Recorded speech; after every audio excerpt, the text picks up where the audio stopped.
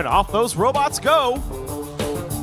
In this match, interestingly, all 6 teams elected to preload cones on board their robots.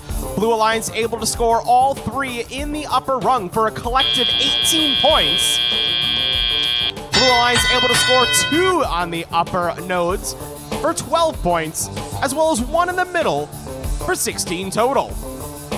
Coming out of the autonomous period, our 2 alliances virtually in the same boat, 41-37.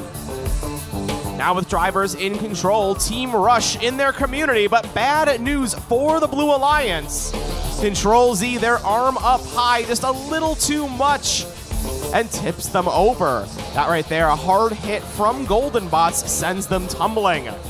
Our Blue Alliance now down to just State Line Robotics and Team Rush. They'll need to work hard to close the gap and stay in the lead at this match. Argos placing a cone on an upper node and then flying out of the Red Alliance community.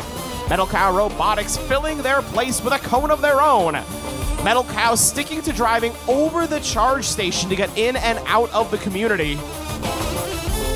Control Z looks like they may be trying to right themselves. They're using some creative physical thinking to see if their arm can push their robot back up. They are in a better position, and there they go! Control Z back on the ground, but flying in a circle. Control Z now stuck on Golden Bots. Impressive how they were able to get back on their feet, but their swerve modules at full speed. Control Z is stuck inside of Golden Bots, but now free. Golden Bots, however, midfield, not moving.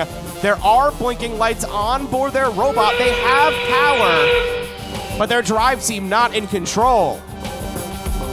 Despite all the craziness midfield, our 2 alliances are tied, 92 points apiece with 20 seconds remaining in the match.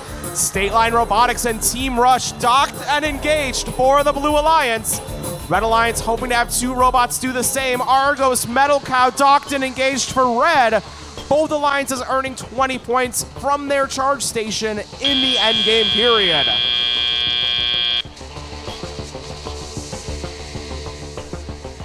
Score 131-114. However, during that match, a red card was assessed against Team 4096 Control Z for violation of Rule G205, causing damaging contact with an opposing robot.